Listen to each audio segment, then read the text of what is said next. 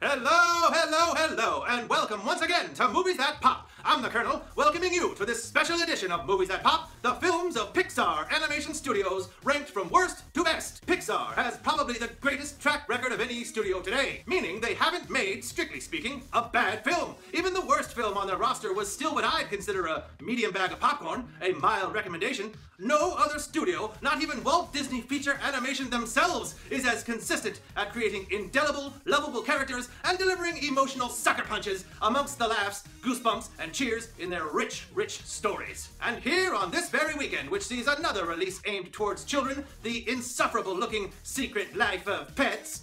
Seriously, if I have to see that damn poodle headbanging one more time, it was mildly amusing the first time, but this trailer has literally been attached to everything I've seen over the last few months, and the 15th time I saw it, I contemplated homicide. Anyway, rather than waste my time looking at that pandering tripe, I'm gonna focus this week on the people that do family entertainment right, and just list the films of Pixar from worst to best, because, to paraphrase one of Pixar's unforgettable characters, if you are what you eat, I only want to eat the good stuff. Now, Pixar Animation has made 17 films, so we don't have a lot of time to devote to discussing each and every one of them, so I'm just gonna hit you right away, and we're gonna get off and running. Are you ready? Here we go! Number 17 is Cars 2. This one took the weird concept of the first film, a world with all cars and no humans, and made it more complex by switching genres to a spy movie. Still set in a world with no humans, but raising too many new questions. So, they have guns? Who makes the guns? How do the cars reload them without any hands? However, it's just mild and inoffensive, and if this is Pixar's worst film, it's still more fun than, say, Home.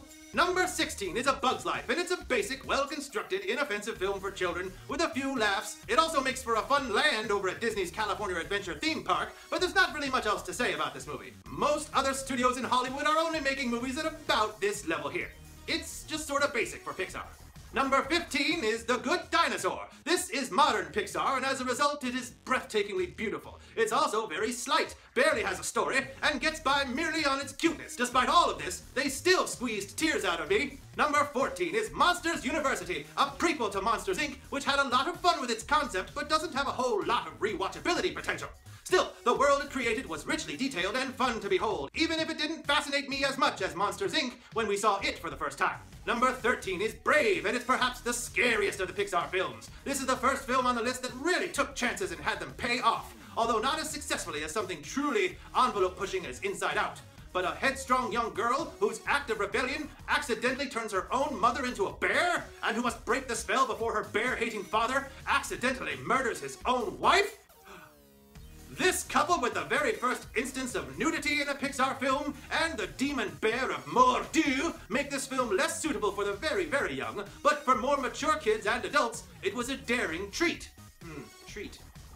Makes me want one of those tarts. Number 12 is Cars. Look, sure, this one had a great time with the visual puns, and we got a deep roster of new fun characters. Even Mater was fun the first time around, but I just had too many questions. So, a world with no humans, just cars. Who makes the cars? When they blow a tire and buy a new one, is that the dismembered limb of some other car, or is it like replacing a shoe? And if so, who made the tires? Who made the cameras that they filmed the races with? And what's the deal with...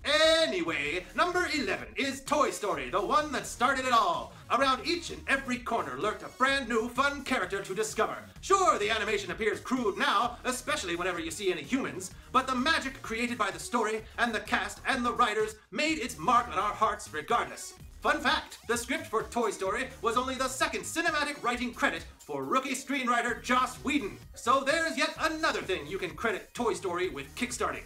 That man's career. Number 10 is Monsters, Inc.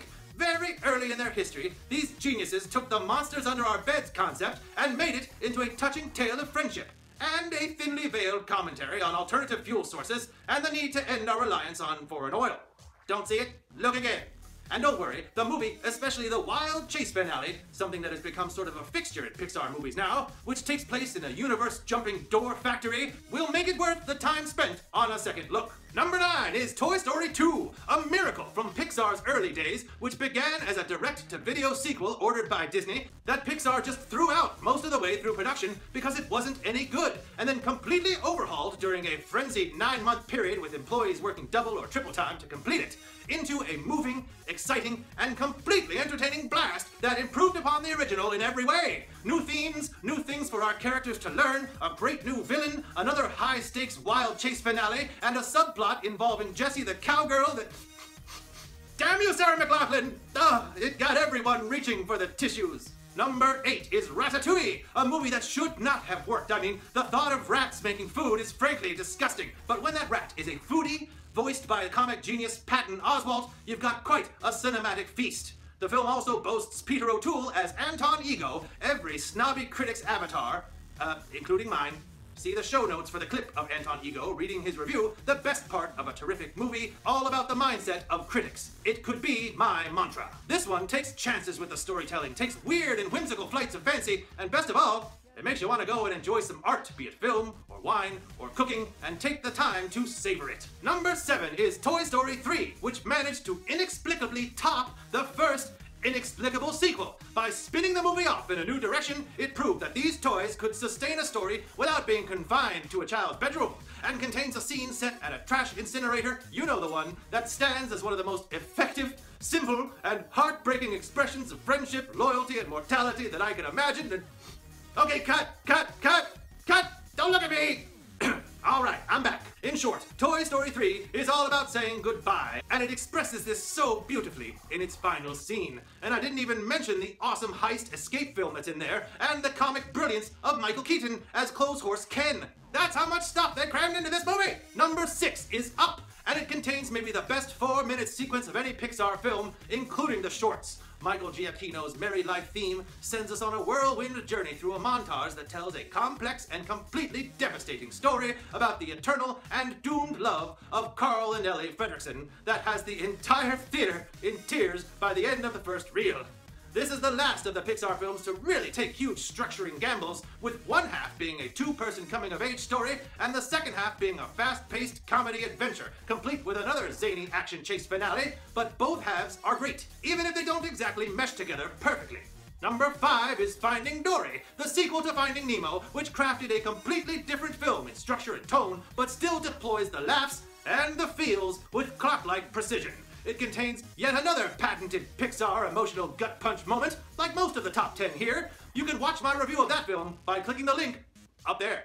Number 4 is WALL-E, and this is really the pinnacle of Pixar's risk-taking. A film in 2 separate halves, the first of which contains no real dialogue, and which takes place in the sort of burnt-out dystopian apocalyptic wasteland that had never really been in a movie for children before. Add to that its way out there science fiction second half, its apparent backbiting social commentary on corporate conglomerates, and its highly original character design, and this movie is one big risky swing for the fences, and it delivers on each one of those risks to create a surprising and original masterpiece. Again, it speaks to the brilliance of the Pixar brand that the movie I'm labeling as a masterpiece is coming in at only number 4. Number 3 is The Incredibles, a film that was perfectly constructed fun, and a comment on the value of being exceptional, something that director Brad Bird would explore his next time out on Ratatouille. Here we have a midlife crisis story wrapped up in a conventional superhero story with a healthy supply of heartwarming family values thrown into the mix. The Incredibles is breezy, fast-paced, imaginative, and very, very funny, with loads of great supporting characters like Edna Mode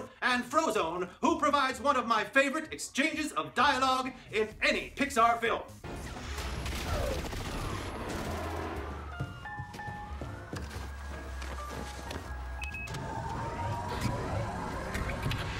Honey? What? Where's my super suit? What? Where is my super suit? Put it away. Where? Why do you need to know? I need it!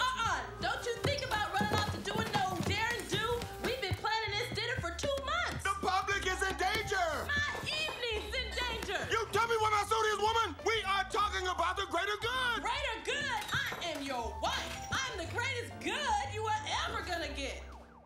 Number 2 is Finding Nemo. This one film has everything that Pixar does best in perhaps the best iteration of each of those qualities. Unforgettable characters, and lots of them. Beautiful imagery, emotional drive and catharsis, originality, and gut-busting belly laughs. Finding Nemo is, simply put, a perfect film that gets me every time.